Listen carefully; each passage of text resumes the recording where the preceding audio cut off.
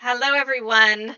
Recently, a teacher asked a question regarding what the student sees versus what we see when we hold up words to the screen. Are they backwards? Do they look correct? And it brought on a discussion about mirror mode. So when you go into your ClassIn classroom, in the settings up here at the top, you'll notice there is a place that says mirror mode.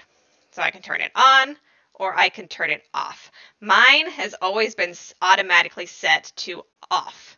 And I'm going to tell you why you want to keep mirror mode off. You do not want to turn mirror mode on.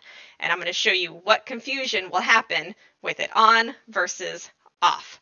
So first we're going to start with mirror mode off, which should be automatically set that way, but if you want to double check, just go into your settings and look to see if that box is checked. So right now my mirror mode is off. So it is not mirroring my actions.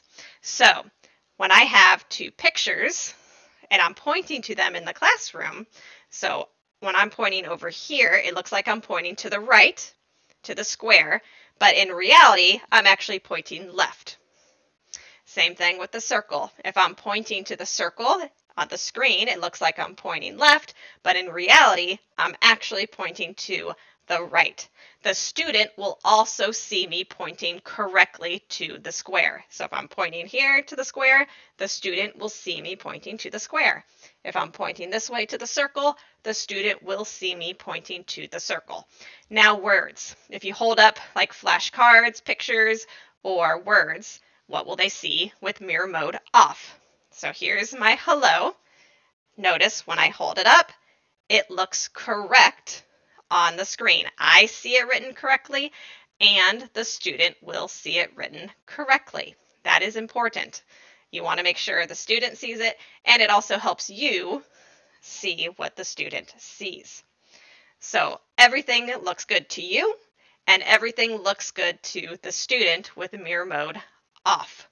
Now let me show you what happens when mirror mode is on. So I'm going to go to my settings and I'm going to turn on mirror mode. So now it's like I'm looking in a mirror. Mirror mode is on.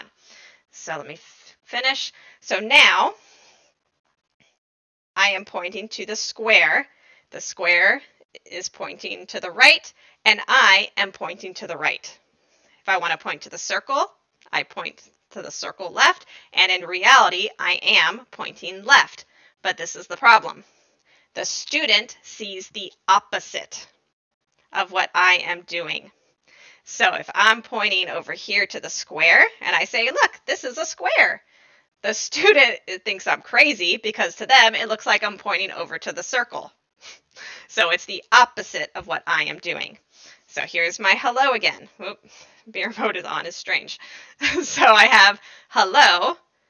It looks like it is backwards to me. But the student sees the opposite. So it still looks correct. It looks like hello correct to the student. So that's a little confusing there.